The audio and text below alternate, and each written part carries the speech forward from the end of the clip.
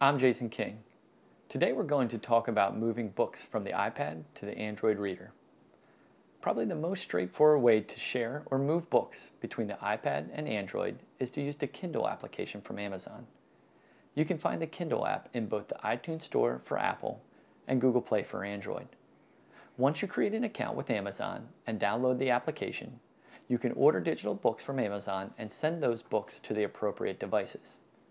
Each book may have a slightly different policy when it comes to how many devices the book can be shared on, but you should not have an issue having the book on both your iPad and Android in most cases.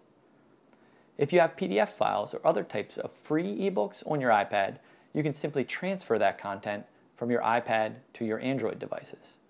If you are trying to transfer paid iBook files from your iPad to an Android device, you're simply out of luck. iBooks are a proprietary format from Apple and have licensing restrictions on transferring those documents from an iPad to an Android device.